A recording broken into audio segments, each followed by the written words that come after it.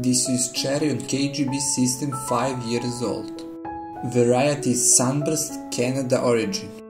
The rootstock is Prunus mahaleb, very vigorous rootstock. On this type of the rootstock we want to have around 25 upright leaders. We are removing all lateral branches from the leaders. Only leave small stubs where fruit will be.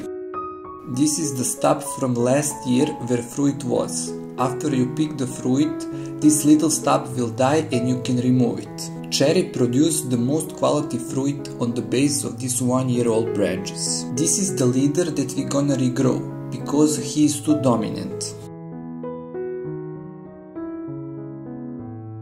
You can use chainsaw or this little saw.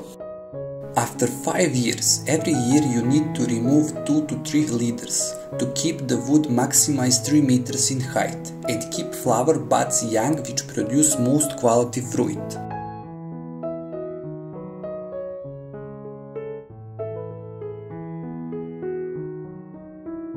Now I can demonstrate where you need to make cuts. Leave the base of these 1-year-old branches.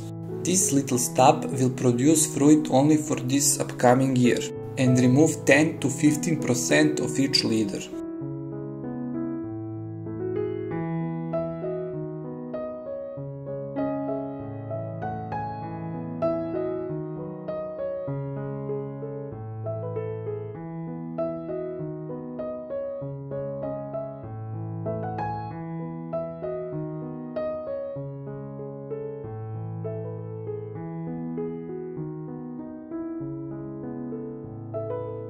Sunburst cherries are self-fertile and very productive, so pruning must be sharp or the fruits will be small.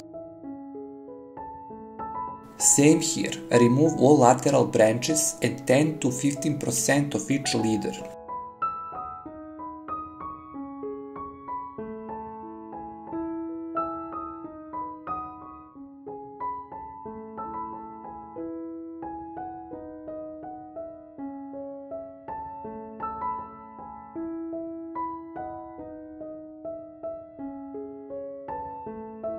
Remove weak branches that have a lot of flower buds but can produce quality fruit.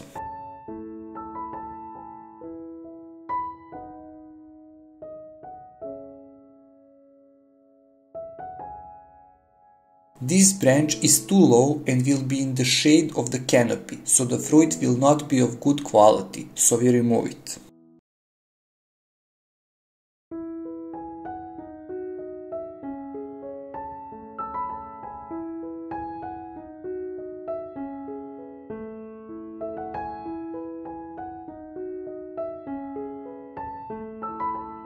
Leaders shouldn't be more than 3 meters.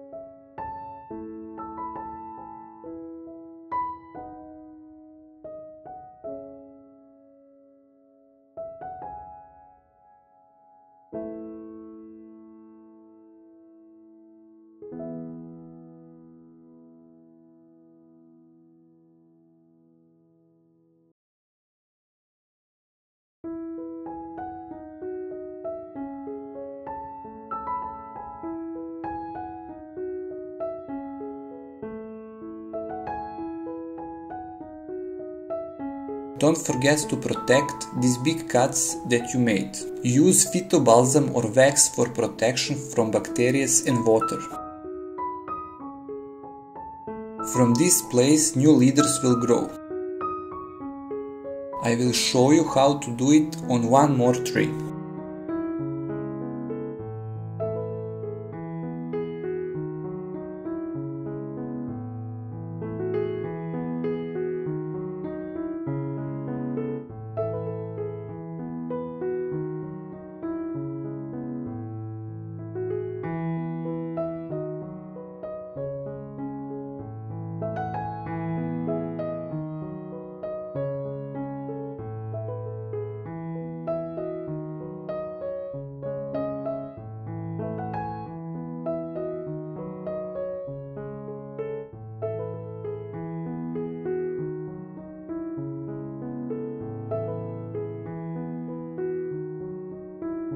On this tree we are gonna remove 3 leaders.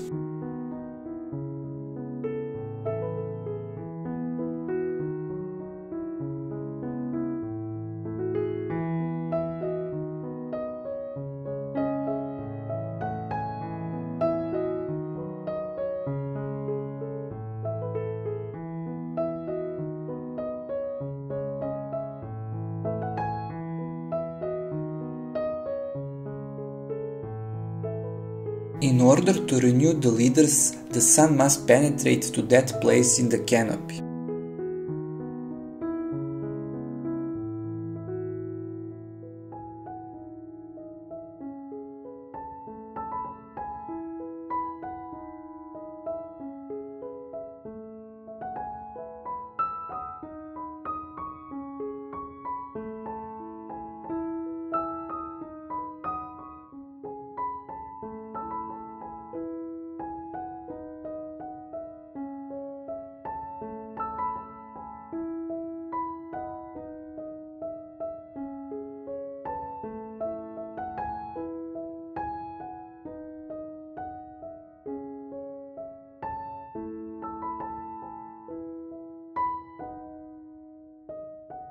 Same thing here, a leaf stops from 1-year-old branches and remove that from the last year.